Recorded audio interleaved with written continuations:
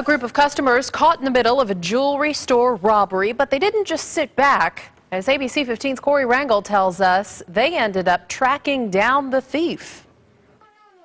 Justin Sommers has owned a jewelry store in Casa Grande for 25 years. He depends on his loyal customers to keep him in business, and yesterday he relied on them even more. It all happened so fast. A man pretending to be interested in buying 3 rings unexpectedly ran out of the store with them. I hopped the counter and ran down the road after him. But about 6 customers inside the store also jumped into action. A lot of the customers in here had dialed 911. They hopped in their cars and they're trying to follow me and follow him. Some guys that worked nearby saw Justin chasing the man and also helped out and ended up catching the suspect. He saw them. They said, "Is that him?" I said, "Yeah, get him," because I'm lagging behind.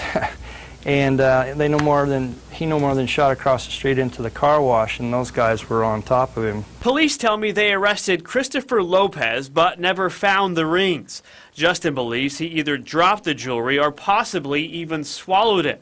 The store is now offering a reward if anyone finds the rings, valued at more than $8,500. Corey Rangel, ABC 15 News.